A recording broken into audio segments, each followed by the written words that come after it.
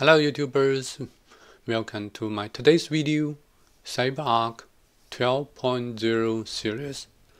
I'm gonna starting to install CyberArk 12.0 PAS, Privileged Access Security Solution, including Vault, including CPM, including PVWA, PSM, and maybe disaster recovery.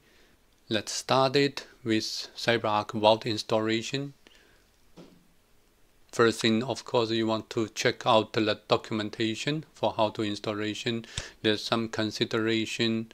You need to think about where you're gonna install your CyberArk Vault. Outside firewall, inside firewall, in the DMZ, or through a proxy server. You may also want to look at the installation requirement. You need to have master CD, operator CD, license file, and the installation CD or installation files. Before the installation, you may want to check the server requirement. There's a digital server requirement. If you are using 2012, then there's a requirement for the Windows Update KB 2919.335 or .NET Framework 4.8. Actually, this KB is wrong. It is 355, not 335, as is shown here. So there's a typo on the documentation here. So remember that it's 355, not 335. .NET Framework 4.8. That's a requirement for 2012. 2016, you already have those. So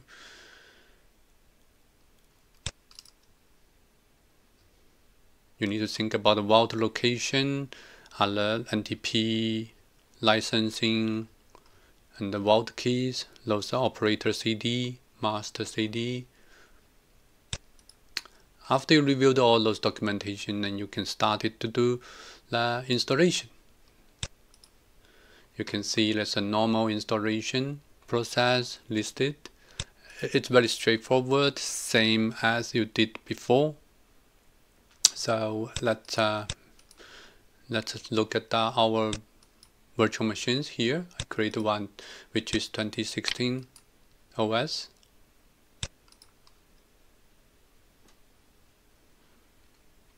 I just gave 2 GB RAM, 2 CPU, 2 virtual CPUs. It's on a work group, not in a domain.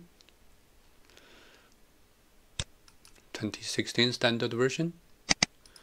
I already copied keys, installation CD files, all those kind of stuff here. So there's a server and the client. I already unzipped it. So let's start with do installation. Right click setup file, run as administrator. The installation steps is very standard steps as you did on previous version. You can skip it if you already done that before, but this video is gonna show you the whole process.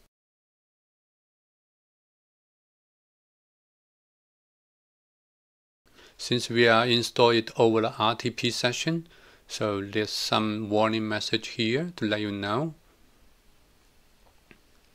So basically, you need to allow RTP port to the Vault server, so that installation file will allow that in the future.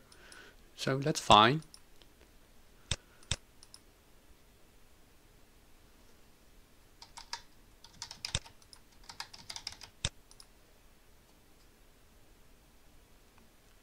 We are doing a standalone Vault installation.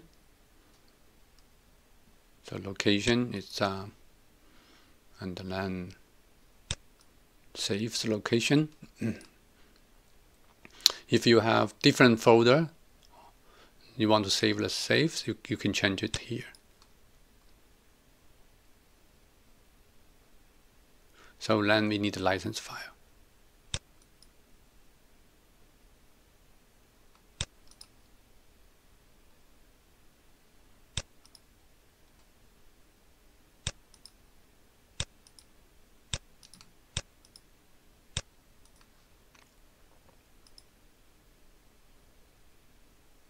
operator cd.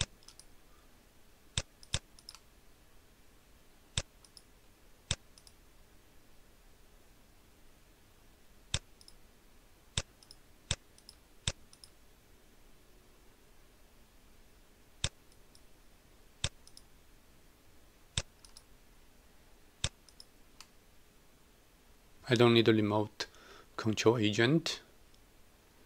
And this is not a distributed vault internal communication platform. So we're gonna skip that as well. We don't want to do hardening. So we can skip that.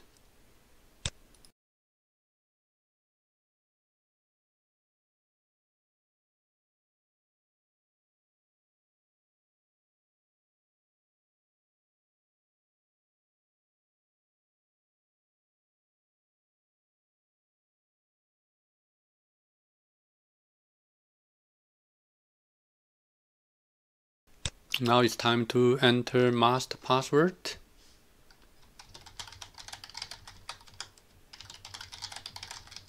And administrator password.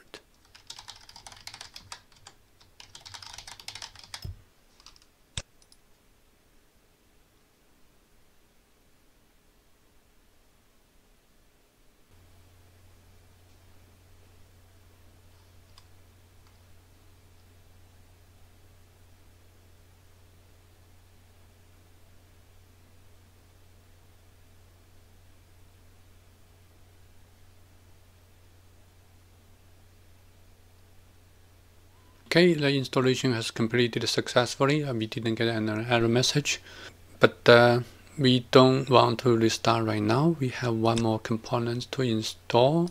That's the client.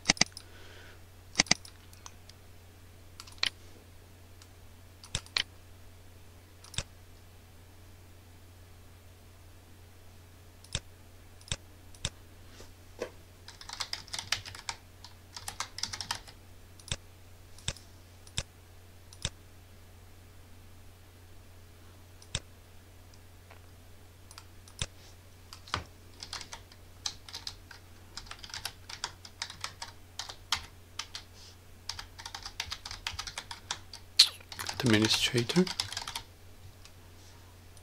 Okay.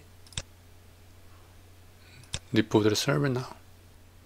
Server has been rebooted. Let's check the services now.